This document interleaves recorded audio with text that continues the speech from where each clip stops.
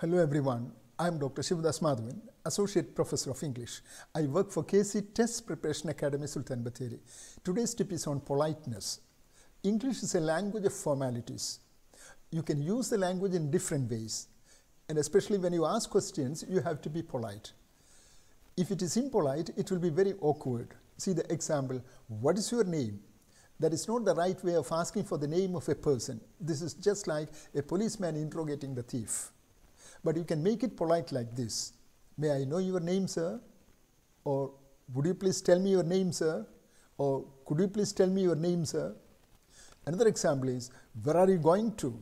That's also very impolite. Make it polite like this. Could you please tell me where you are going to? I hope it is clear to you, and I shall be grateful to you for your subscriptions, likes and comments. Thank you.